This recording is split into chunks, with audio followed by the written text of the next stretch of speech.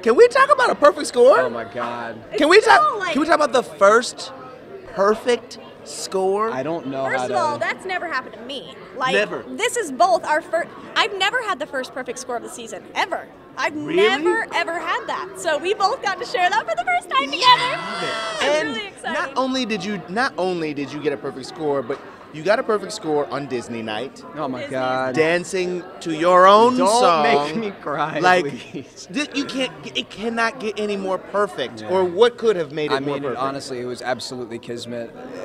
It's just so cool to be able to share all of these experiences with somebody that works so hard and pushes me, and we can succeed in some way at the end of the week. You know what I mean? I'm not comfortable dancing in frame. I'm not comfortable in ballroom in general. I mean, I already feel like the most uncoordinated. And Well, I feel like that's how Lynn comes at you every week. He's like, I want to see more ballroom in it. I want to see more ballroom in it. And then tonight, yeah, it was enough for a 10 for him. I mean, that's been a And personal that's goal for been- sure. Yeah, we've been really wanting to please Len. Like a couple weeks ago, he was like, I really want Len to like me. So tonight, I finally seeing feel that, like he likes it was us. really cool. Yeah. Getting a 10 from Len is for some reason like just a little bit higher. Yeah. Than a, yeah. Agreed. Yeah, it's like They- a 12.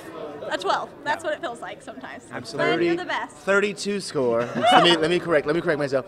What did it feel like though? I mean, this is like Disney was kind of one of your launching points. Yeah, absolutely. What did it feel like to see all of those characters come back to get again tonight and to hear all that music? It's amazing. I mean, I've been a massive fan of Walt Disney and the lineage of what Disney is in general and how it's widely known all over the place, and really specifically why it's so important to everybody and how significant it is to everybody individually and uniquely. My Disney experiences and memories and nostalgia and why it's important to me is very different than Lindsay's, very different than yours, very different than everybody's, and it's cool to celebrate that in one night. All of these, I've grown so close to all of these people.